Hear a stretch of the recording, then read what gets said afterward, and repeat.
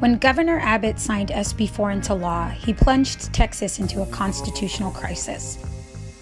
SB4 allows police officers, including campus police officers, to ask about immigration status during routine stops. More outrageous, it sanctions authorities to ask minors, children, whether they are American.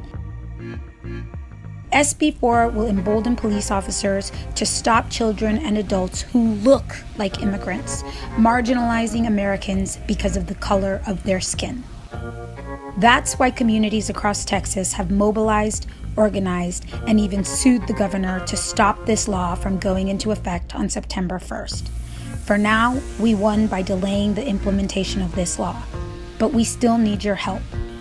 The fight against SB4 is not over. We don't want a Texas where police officers will shoot us, attempt to deport us, or profile us because of the color of our skin. That's un-American, unpatriotic, anti-Texan. That's why we oppose SB4. Will you join us?